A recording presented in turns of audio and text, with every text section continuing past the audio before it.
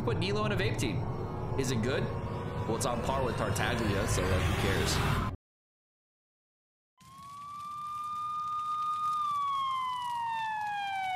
When you're early on into Genshin, Venti is one of the weakest characters that you can build. Boost your damage of your other teams so that you can be super lazy. But as a C0 DPS, Kazuha is probably the best. Is she broken? No. Is she good for meta? No. Is she good for new teams? Maybe. Low talent, low level official, or any kind of official is going to be way worse than a C0 cookie.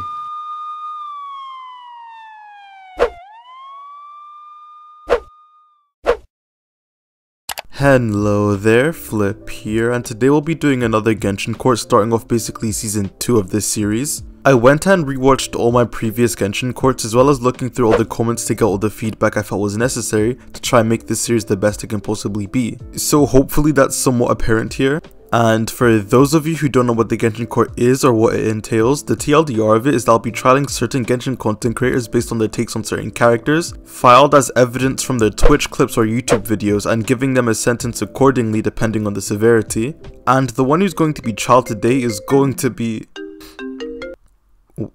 Huh? Wait, sorry, he escaped his cell?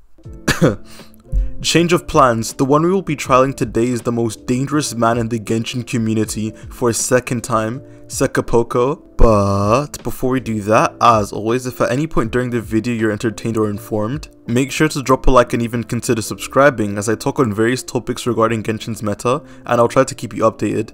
And it looks like Seka has been caught. He was out in the back, guzzling on Yoimiya's bandages. Interpret that as you will. And wow, we have also already gathered enough evidence for his second trial. One of the problems about Seka is that, as his Discord would entail, he feels the need to validate his waifu through all hell and back whenever the community seems to think negatively of them, which often ends up in him being contrarian for no real reason, which breeds possibly the best Genshin clip of all time. Here's the problem with fucking Ayaka and Ganyu, right? Kaya is better, okay? Straight up, Kaya is better all the time, unless you're going to like C6, R5 and Constellation route. It's so annoying that Kaya is better. Anyways, let's look over the first piece of evidence, which Seka, he actually explains the clip I just showed, so here we are.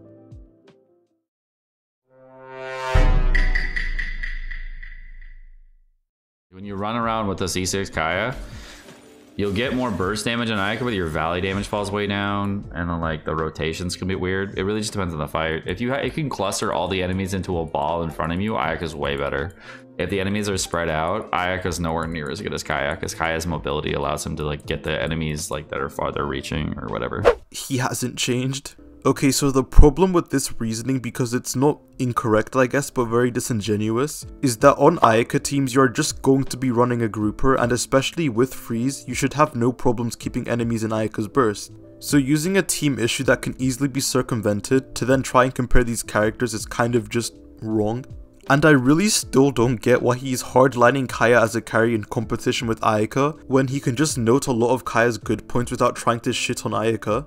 Kaya is a great cryo battery with a movable burst, so he's strong in multi-wave content, while having good cryo application and decent off-field damage that can actually help to support Ayaka, while also having the tightest ass in the game, which all should be good enough reason to want to build him without making a bad comparison to demerit Ayaka. And then on single target, it's like 50-50 between the two. Yeah, he just pulled that out of his ass.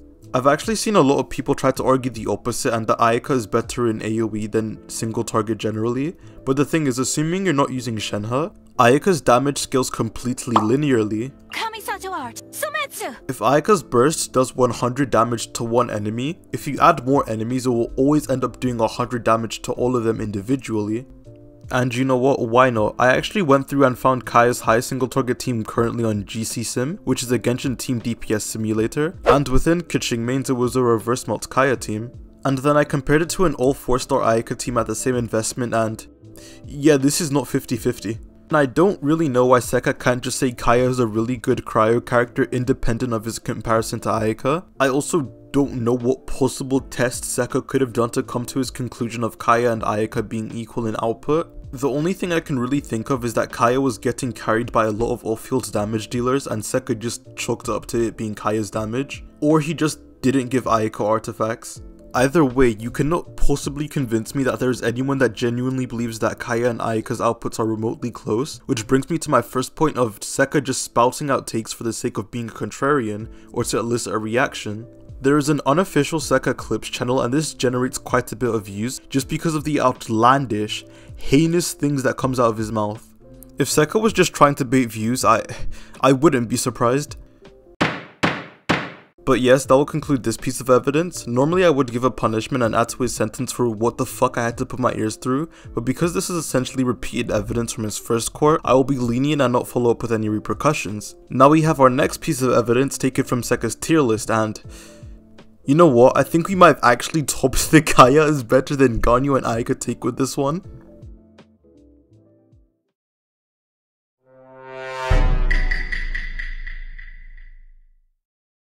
Klee's major flaw is when using Klee, she requires lots of buffs, but she maximizes her whole kit when she gets lots of buffs. That's her big weakness. So basically, literally every character in the game, a character will do a lot of damage when given multiple different stats. I just couldn't wrap my head around that.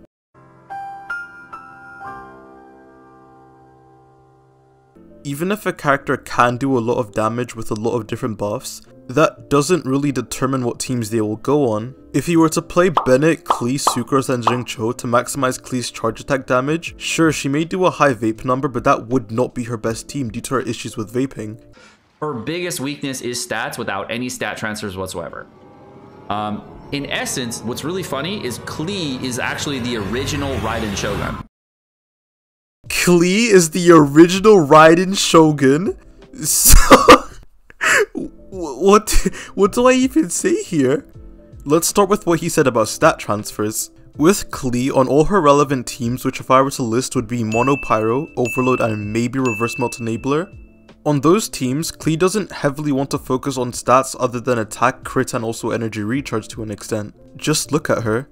Does this look like a complicated character to— oh wait. Klee doesn't really need EM in any of her teams, even if you were to use Vape Klee, which I would heavily not recommend as Klee doesn't vape a lot on this team due to applying so much pyro. Which is again the same reason why she doesn't build EM actually, it's because she applies too much pyro even on her vape team, to where building EM on her is recommended. Also what? Her biggest weakness is stats without any stat transfers whatsoever. Stat transfers to Raiden? The most notable Raiden buffers for her crit build are Bennett, Kazuha, and Sarah, in which they all just transfer attack or damage percent. Raiden does scale with a lot of stats, but she doesn't really need anyone to give her a stat like energy recharge. I'm sorry, Electro main character. That will conclude the second piece of evidence. Seka really hasn't changed one bit. Just take a life sentence at this point. No parole, no hearing, no chance for redemption. You are evicted from the right to ever talk about a character ever again. Jinjing Santuner didn't leave the community for this. And now pushing through with our third piece of evidence, we're retracting back to Seka's simping tendencies. A while ago when everyone was calling Kuki bad on release, Seka was defending her like his life was on the line. So much so that it caused him to say this. So in conclusion, my C1 Fischl is not worth putting Reese's into if I have C0 Cookie, right? Yeah, C6 Fischl is the only thing that can even be remotely better than C0 Cookie. That's the only thing that can even be considered better. Like, when you have low talent Fischl, she's just way worse than Cookie.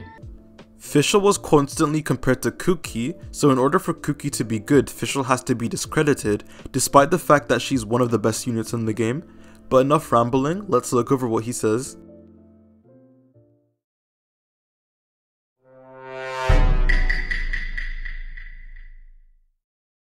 You can literally fit her in any team. Actually, that's not true.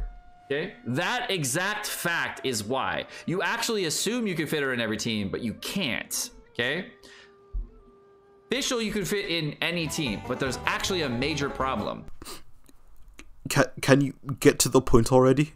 Fischl becomes the sub DPS character in that team composition. Also, what do you mean? What do you mean by this? Now, is Fischl better than any other team? Well, she's okay in a lot of different teams, but she's definitely not the ideal choice. Okay? So she can fit in a lot of teams, but she's never the ideal choice. If Fischl isn't the best in the slot for a team, most of the time she's going to be a top 3 option, or a recommended option if you just don't have enough characters. If you wanted to mention the fact that Fischl is restrictive, just mention Cryo. Fischl is kind of just bad for cryo damage dealers. I wish an example was given of what teams or characters in particular he thinks Fischl isn't ideal for, because that's actually quite rare.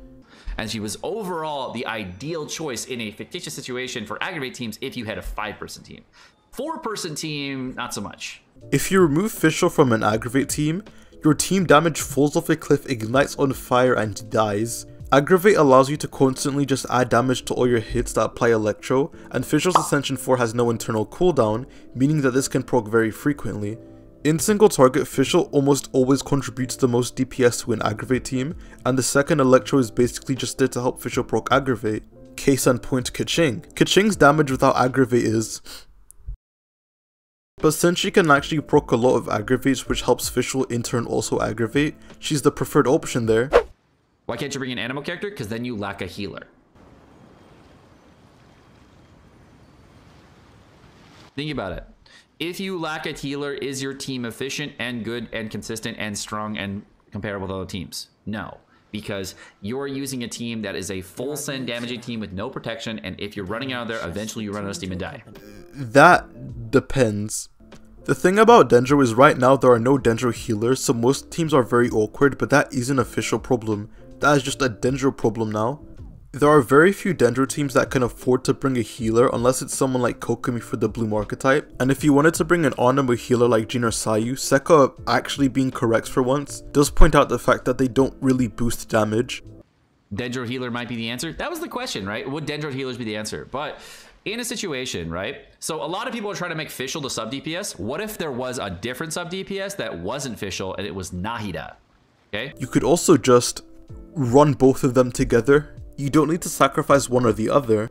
You can have multiple off-field damage dealers. That is how a majority of teams are built. Do you have a brain just for display? And actually, here's a genius idea. If you want to play an aggravate team and also want the comfort of a healer, since Fischl is the majority of the team's damage anyways, a team like Fischl, Dendro, Kuki, and an Onamo does actually work quite well. He has quite literally run this team before. Why not just react with Nahida and an Electro character and then just use Kuki on the team, right? Why try to overcomplicate what's already in front of you because you didn't build Kuki, because you didn't have the resources, because you spent them all on some random other character like, you know, what's his name? God, what did I spend my resources on that I told everyone, don't fucking spend your resources on this character so you'll have resources for another fucking character that will come out very soon that is probably way better for you. Oh wait, it was fucking Hazel, you dumbasses! Who are you talking to right now? I am struggling to keep my composure, but that will be the third piece of evidence concluded.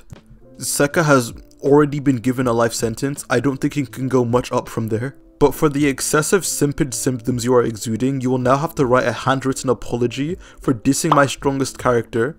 Also, previously I gave you ownership of the entire circus in your name, but that clearly is not enough.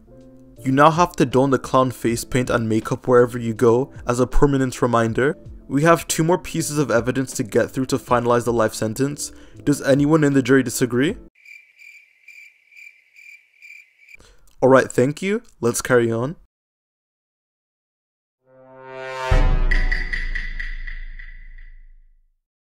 So Fred's asking why Shenhe's over Zhenli, because Shenhe's broken. She's one of the few characters in the game that boost damage. I really hope he means damage bonus. I will give him the extreme benefit of the doubt. Damage boost is bigger than Bennett's damage boost or Kazuha's damage boost by a lot. Never mind. Even though he is exaggerating how big the gap is, he does know that Shenhe's damage boost is only to 5 cryo hits. And when you do boost damage, it boosts on every single cryo character in the team, not just one. So if you're running double cryo, it's only 1 character. If you're running multiple cryo characters, like 3 cryo characters, it's even bigger than that, so it's double that. And she also boosts her own damage too, so... People forget that Shenhe boosts Shenhe. No one forgets that. It's just that I'd rather boost my crowned Mist-Splitter highly invested Ayaka over my Shenhe, who isn't even built as crit. But if you can triple the damage of the next character, it's pretty big. Especially if 1 hit kills everything. Case in point is Melt Ganyu. You don't run Shenhe on Melt Ganyu. I think in that situation it's only a double damage boost, but like if you're doubling the damage, that's bigger than what you get out of fucking Kazuha, right? You don't run Kazuha on Melt Ganyu either. The crazy thing about Shenhe, right? If you're using Shenhe, Kazuha, Bennett, right? All 3 stack. That's the crazy thing about the team, right? All 3 characters stack. That's wonderful and all, but you wouldn't use all 3 together on Melt Ganyu. Shenhe's energy requirement is way too high on top of the fact that you will mess up your melts. For Kazuha, the rotation to Swirl Cryo on Melt Ganyu is horrible. You have to literally time your Ganyu flower to go off in tandem with Kazuha's burst to Swirl Cryo on top of not having Pyro on the enemy, so you have to intentionally miss Bennett's burst. And to top it off, Kazuha's energy needs are also doo-doo-dookie dogshit on this team as well. Ganyu's best melt team is with Bennett, Zhangling and Zhongli. Melt Ganyu needs a shielder, otherwise there are too many variables that can mess you up. And you know, you cannot run as shielder and be a god, but eventually everyone gets fed up and runs a shielder. Is your team consistent, as strong and comparable to other teams without a shielder? No. And that is the 4th piece of evidence done. I now remember why I don't like making more than 3 segments. I'm never doing this again, but we move. And now we can close out Seka's court once and for all, ending it with him coping about Kuki once again for our final piece of evidence.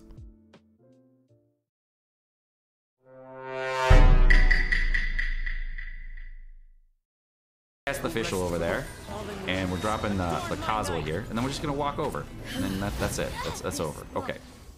50k in the Nahidas, just mad lad boosting the entire team.